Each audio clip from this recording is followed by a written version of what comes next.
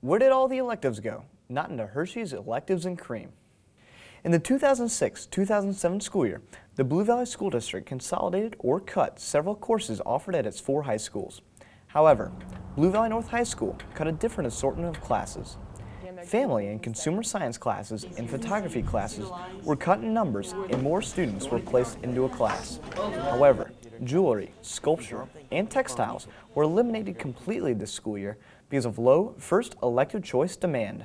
What really happened is that we didn't have the population of students signing up for those classes, and the classes had to be at least 20 to 25 in a class. Even the foreign language program was not immune to these cuts. We had a situation in the area of German. We had a hard time finding German teachers. One temporary solution is to offer German at Blue Valley Northwest and offer Latin only at Blue Valley North. Students can drive to the other school if they want to take a particular foreign language class, but that is not the most convenient solution if students want to take a full 7-hour school day. Many problems like this arise because of the ever-changing teenage mind. In February, when almost all students choose the classes that they want to take, the principal hires teachers to teach the classes that the students want. However, by August, students change their minds and problems arise. Some courses are eliminated in early spring because the school perceives the enrollment for a class to be small. If students change their minds in August, it is too late to bring back courses that were eliminated. Research has stated that electives in schools actually make students perform better in class. However, George Bush's No Child Left Behind Act is making schools move away from elective choices and put more of an emphasis on academic courses. Well, I think it has a negative impact on elective courses. We're also offering more classes to enhance skill development. Improving students' test scores are more important than fostering interest in the arts. So we're not here just for test scores, although that's what gets published. We're here to educate the whole student. Even though it is perceived that Blue Valley has a lot of money, it does not have nearly as much as other school districts in the country. A lot of this is budget restraints. The district that I came from in Illinois, they spent an average of $13,000 per student.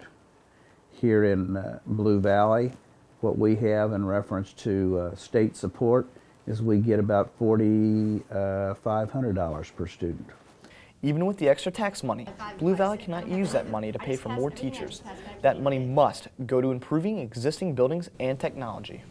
At Blue Valley North, there's also been a gradual trend towards hiring full-time teachers over part-time teachers.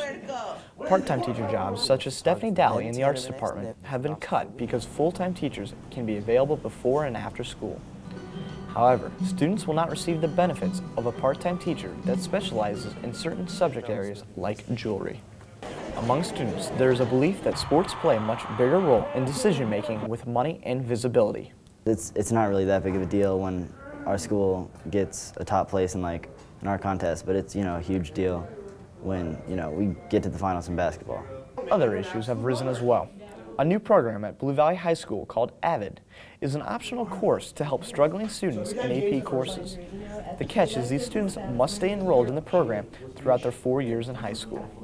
It does take away the opportunity to take the electives.